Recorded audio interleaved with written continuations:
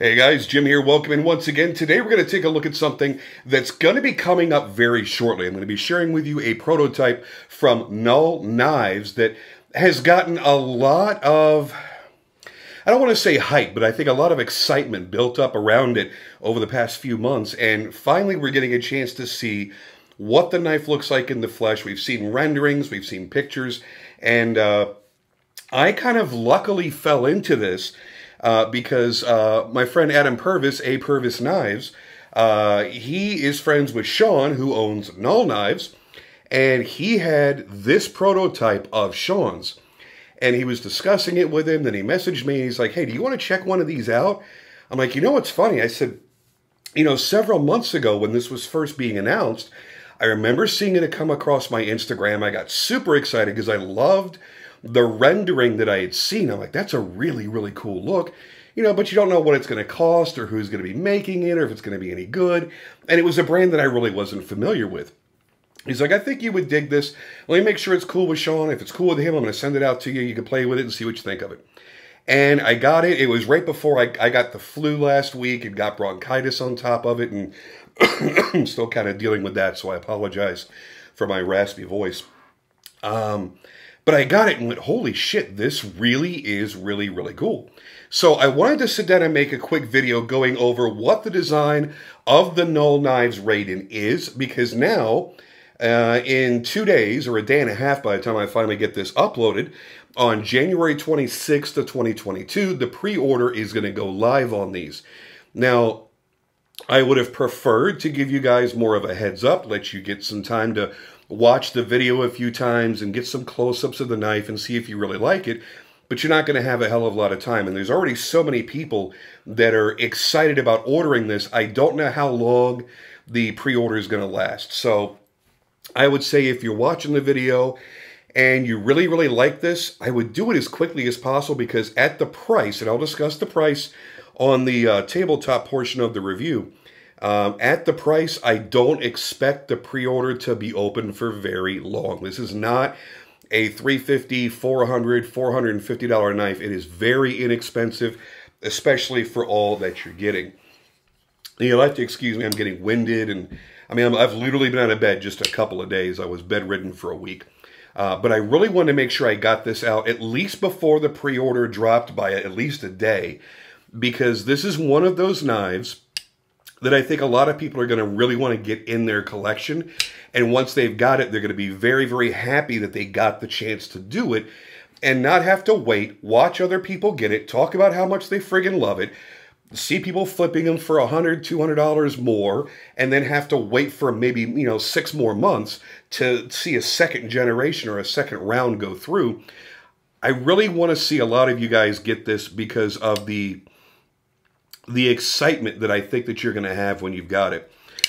Basically, it's going to be a thin, thin, medium-sized, lightweight EDC knife on thumb studs, no flipper, but it's on bearings, very snappy, very cool, and it's the very first design ever by Null Knives. And I'm going to tell you right now, and I'll reiterate this probably many more times in the review, this is not going to be the last thing that you ever hear from him. This thing is so cool. It's not perfect. It has little niggles here and there that, not enough for me to say I don't like it, but there's a couple little things I'm like, oh, I really wish this would have been just a little bit different. Now, luckily, this is the prototype, and a lot of the little things that I immediately saw that I went, I'm not so sure about that, he has already addressed on his Instagram posts and said, oh, that's going to be changed, that's going to be changed, that's going to be changed. So the great news is, the very few things I'm going to nitpick on this, they're already going to be changed before production. So I don't want to waste a lot of time here. I want to thank Adam Purvis for giving me this opportunity to get a chance to see this and play with it and kind of finger banger a little bit, because I really, it's one of those addictive kind of knives that once you've got it in your hand, you like how it feels, you like the action, you like just sitting there flipping it open and closed over and over and over. It's going to be one of those fidgety knives that you're going to have fun with. It's very, very, very easy to carry. It's going to make a great daily companion. So I think a lot of people are going to appreciate this. particularly for the price point. Now, if this was a $500 knife, I would still like it. I would be a little more critical of it, and I'd say maybe not the best bang for the buck, but in a couple of minutes, I'm going to tell you what the price is, and once you clean yourself up with some moist towelettes, I think you're going to make a run over to the computer and place your order, because for me, this is a price point driven knife that punches well above its weight. So I think a lot of you are going to be excited about it. Let me just shut up now, get down here to the tabletop review, and let you guys see it close up, and you can make up your own mind from there.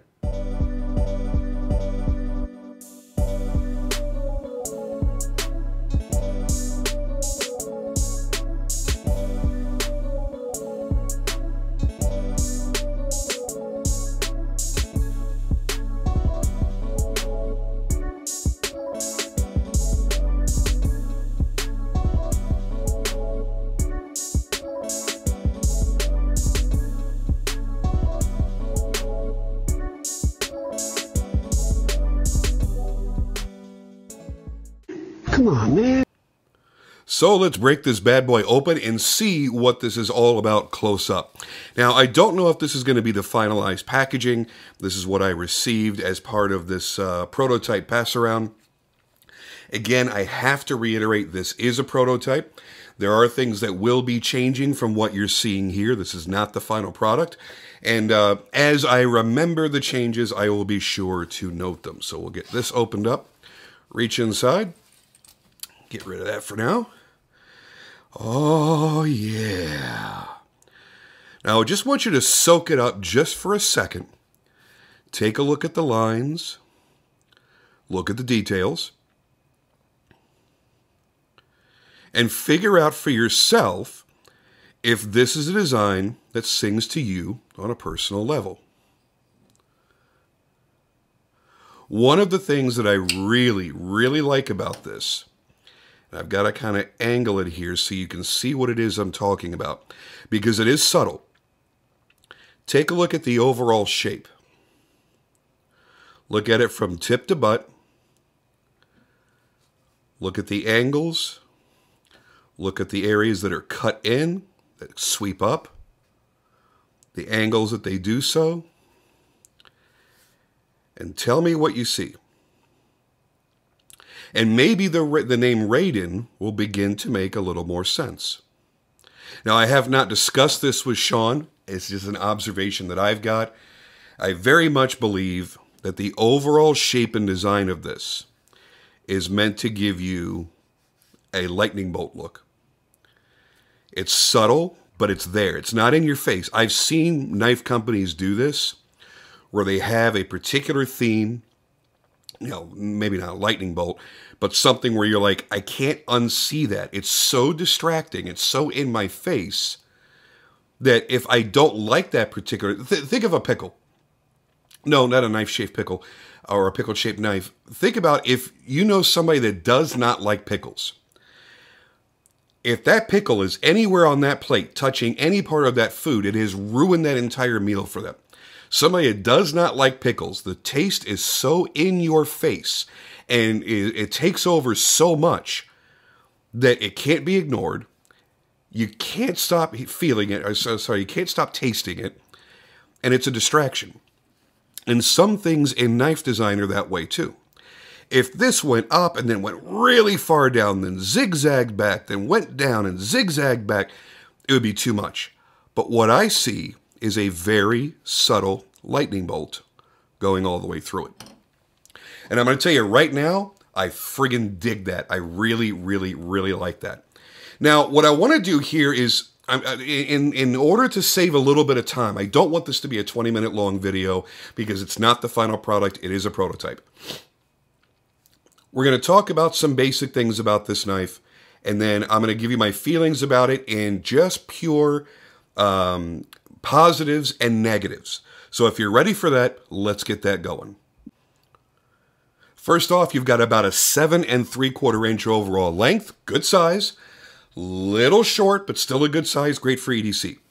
Just a hair over a 3.5 inch blade.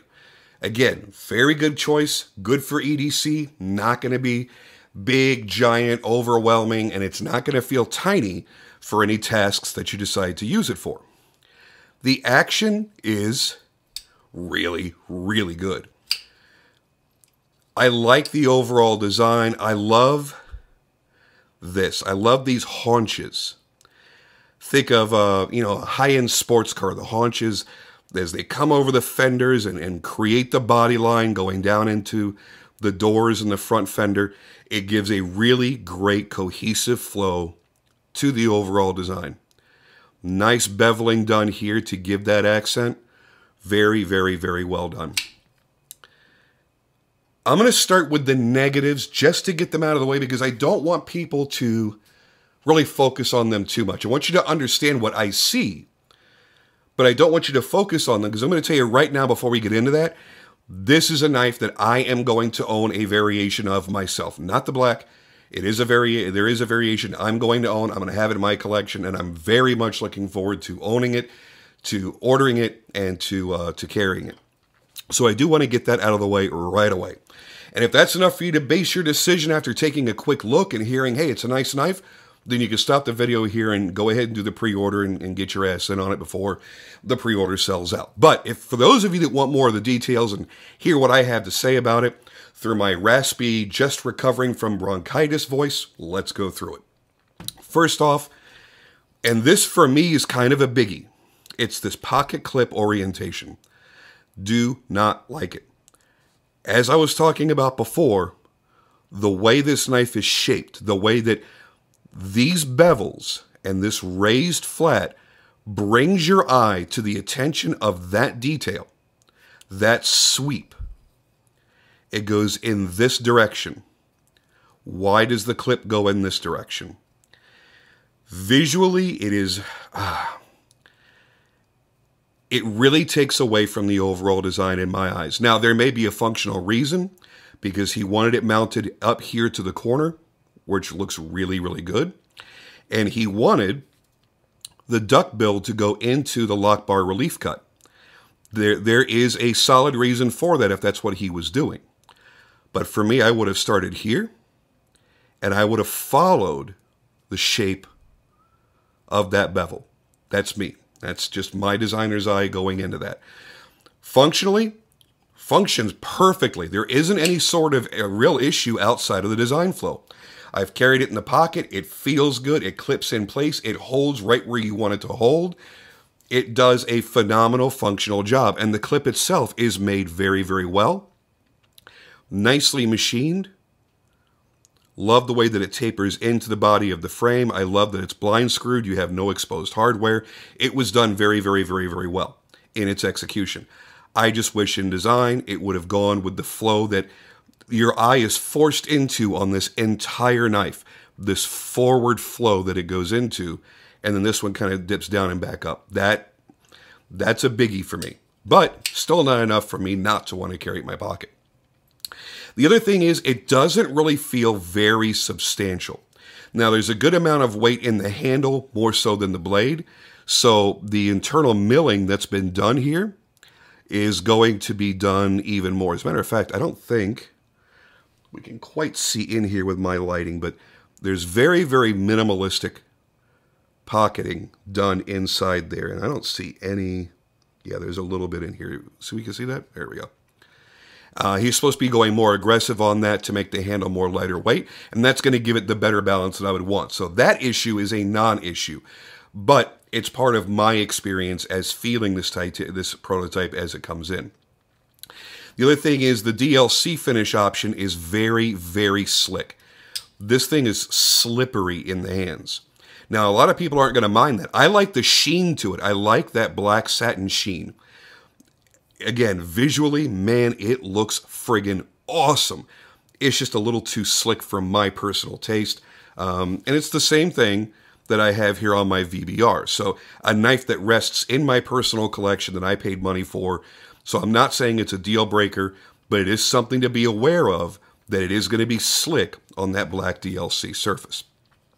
The versions in the naked raw titanium really shouldn't have that issue. I wouldn't worry about that at all. So if you're like, hey, I didn't really want the black anyway, I wanted the raw tumbled titanium, you're probably not going to have any issue with that whatsoever. The other part is the very thin and kind of pointy thumb studs. That's being changed. They're going to be shorter. They're not going to protrude as far. And they're going to be fatter. And they're going to be more comfortable for your finger to engage.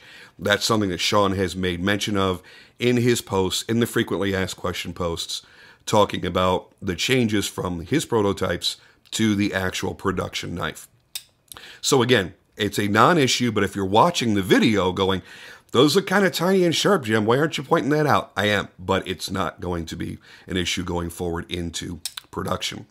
And let's see, the jimping, it lacks any sort of traction. They look good, and it has a very nice visual appeal, but he has also said that these sections are going to be closed in tighter, and they're going to be a little bit sharper, so I would expect them to be a little more functional. Right now, they are nothing but decorative. There is no traction whatsoever to that jimping. That's it. That is my entire list of nitpicks and negatives. Now let's take a look at the weight real quick. We talked about the size. Let's get the weight out of the way. And we're looking at 3.8 ounces. Now, to give you a visual reference of knives in a similar size, my Damasteel VBR is 5.3 ounces. And this is going to be a little hefty for a lot of people to consider to be an EDC. So 3.8 is a really wonderful weight difference between them. My custom JK Knives Dwarf, which for some reason my finger dragged on the blade, which is very, very, very, very close in overall size, is 4 ounces. So it's very close to being what that is, and I love the weight of this knife in my hand. It feels just substantial enough for a small knife where it doesn't feel, in any way cheap. Now we go a little bit smaller into the Vero Engineering Mini Synapse. Again, 3.8 ounces. 2.6. This is a substantially smaller knife with, I believe, thinner blade stock too. So when we take those and look at them side by side, you see why there is such a big weight difference. But then, you put it again right up next to the Dwarf, and it is nearly identical in almost every dimension. And they're very, very, very, very, very close in weight. Now, for me, I personally would like to see slightly thicker blade stock, slightly thicker titanium, just so it's got a little bit more heft in the hand.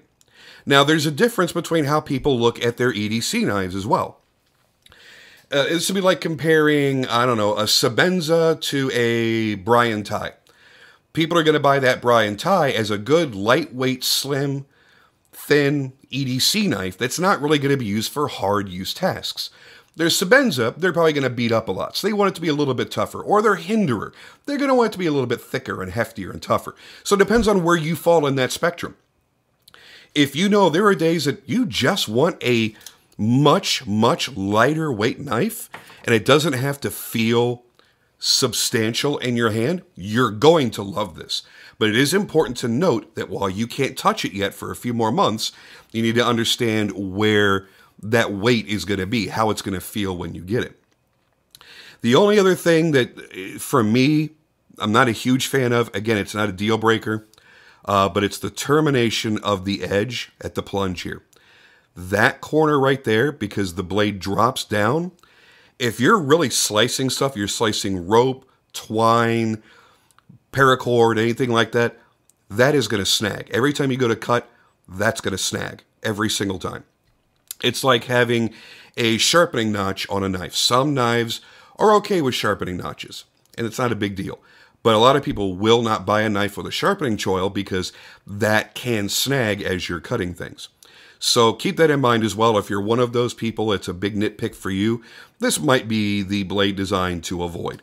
For a lot of people, they're not going to start cutting right at the very heel, right at the very termination of the edge. So it may not be an issue for you, but it is important to bring that out. Now, let's get to the positives. I'm already, my God, 10 minutes into the tabletop version of this. As I mentioned before, the action. The detent is perfect. If this were a flipper, the detent would be just a little bit too weak. But as a manual opener, You want it to have a good enough tension where that blade cannot possibly ever fly out, but you're not, killing yourself trying to, flick that bad boy open. This is the perfect amount of tension, and it flies out fast with authority on those bearings. You've got a ceramic detent, ceramic bearings. Very fast, very smooth, extraordinarily well done. And that's really a hallmark of the OEM. Now, I know that Sean is not disclosing publicly anyway who's making it. I can tell you right now, I have a lot of knives that compare. I know the feeling. I know certain little things about how this was made just by playing with it. I'm going to put my name out there and say that this is a Radian product, which gives me 100% full confidence that you know you're buying the best of the best out of the Far East, period. Now, if you didn't want to spend $285 on this knife, if you wanted to spend $485 or $515 or $525, sure, it could have been made here right in the good old USA. It probably would have blown its production date by 6 months to a year, would have kept getting delayed. He would have kept having to send individual parts and knives back because of QC issues, further delaying delivery, and you would have paid substantially more money. Or you could pay only $285, which for someone looking for a knife design of this level that looks this good, that has this type of this overall feel and quality to it, that's pissing in a bucket. $285 is literally nothing. The Vero engineering costs more than this, and it's it's one of the hottest tickets in the world right now. So for $285, I would expect there's going to be people out there that are going to own 3, 4, 5 variations of this knife because it is so affordable. I understand if you don't like to buy things that are made outside of the USA. Good on you. That's all you. I don't care. Nobody else in the comments section cares. Just like you don't care where my shoes are made, or my car is made, or where my knives are made. You don't care where I spend my money. I don't care where you spend yours. We don't need to keep going on and on about it. If you wanted to spend 30, 40, maybe 50% more and wait a lot longer to get it, sure. I'm sure there could have been a USA OEM involved. But we all know the Radian reputation for quality control, for their actions, for their grinds, for their edges, for their heat treat, and they are beyond reproach. So I am wonderfully happy with that particular choice. Next thing, the scale design, as I mentioned, the lightning bolt influence, it's subtle, but it's noticeable. I love blades with harpoons. It's a really nice visual touch. It also feels nice when you're choked up on the blade. You've got a little bit of a thumb ramp there to sit up against. I love harpoons. You notice in a lot of the knives that I make. In my design structure, I put harpoons on a lot of my knives just because it is a visually striking little addition that you can add to the knife. So it looks good. The belt satin on here looks fantastic. Sean did announce today on his Instagram there will be one special limited edition offering that'll be in a blue titanium frame with a full hand rub satin finish. Yep, that's the one I'm going for. So finish work, action, overall design, the flow of it, the feel of it in the hand, the retro, I don't want to say retro, the futuristic look of this knife overall is what's so striking to me. That's why I photographed it the way that I did, where I backlit it so you could see that overall shape. You could see this this design element right here coming through the center of the scales. It is a handsome, handsome looking knife. I feel that the quality and the initial impression is slightly above the retail price. It definitely punches above its weight. I call it a solid $350 knife for $285, and that's a good value. I'm not saying that you're going to buy this knife for $285 and swear that you've got a $500 semi-custom knife. That's bullshit. But it is definitely punching above its weight, and that's one of the things that I love about the OEM that makes this. You've got a nice edge on here. Sean has mentioned in his post that he's going to be going slightly thinner. This is just a hair over, you know what, I don't want to say because I'm forgetting exactly what he said. I want to say it was 20 behind the edge, and he's going to go below, or it's like 22 or something, which is kind of thick for this blade stock. So he's going to make it a little bit more of a slicer and go a little bit thinner down behind the edge. Fantastic choice. Because again, it's not a hinderer. It's not a beefy, thick, super strong, overbuilt, hefty knife. It is a little bit more on that lightweight, more delicate feeling side. So having a thinner edge and a thinner blade profile for better slicing absolutely makes sense. So that's the target he's aiming for, and I think he's going to hit it very, very well. One of my favorite design elements on this entire knife is the checkering right here. This means he didn't have to cut away a huge relief on the presentation side of the titanium.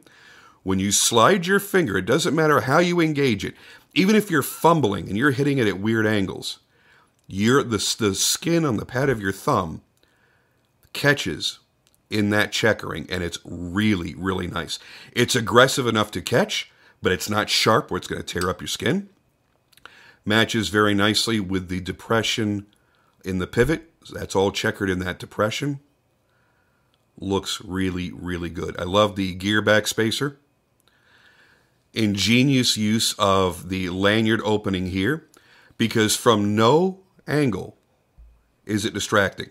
There are people that do not like having lanyards. They don't want lanyards on their knives. So because of that, they don't want holes in their damn knives. So you're not going to see it from the back side. You're not going to see it from the front side. It's just right there. And it's built in almost more like a design element than anything else. It's clean, it's nice, it's out of the way, but if you do use lanyards, which if I bought this black one, I would have to because it's so slick in the hand. I would be relying on a lanyard. It will fit on there perfectly, and it's going to drape off of the knife really, really nicely. So overall, here's my thoughts. You're paying $285 on the base version. I think it goes up like another small amount for the Damasteel version. So you can get M390, either in the black wash or in the various satins, or you can get Damasteel. Damasteel was still stupidly low. The price was dumb. Very, very low. So if you want to dress it up, go for the Damasteel. If you want a daily user, get the M390. I think for what you're getting, the price is amazing. And I don't like to harp on price. If you've watched me for enough years, I don't tend to harp on price very much more than making a mention of it, and that's it. For me, this is a price-driven product with a stunning design. It's not leagues different from every other knife out there design-wise, but it's just different enough. And honestly, most of the knives that will have this aggressive, futuristic kind of look to it that this one does are going to be more in the mid-tech and customs that cost substantially more. So I think it's really nicely done. He could have really overdone this, and that's one of the things that I like to point out whenever possible. The restraint of a designer to pull themselves back and not over-design. This could have gone from 0 to gas station real friggin' fast. He didn't overdo it. You've got nice lines. You've got nice details. I love that pivot. But he really, really could have overdone this to the point where it just would have been an overly distracting design. For some reason, my camera is distracted and will not focus. And it could have just been overblown and overdone. He did a fantastic job. I love the execution that Radian did. The quality is exactly what I would expect for even slightly above this price point. Even just the little areas like you've got a very small chamfer, a little bevel right across the spine, so that you don't have any harsh areas for your fingers to come in contact with. All the way around the frame. Feels nice. It looks angular and looks like there's a lot of sharp corners. These are all dehorned. They're all rounded off. There's nothing about this knife that's uncomfortable in the hand.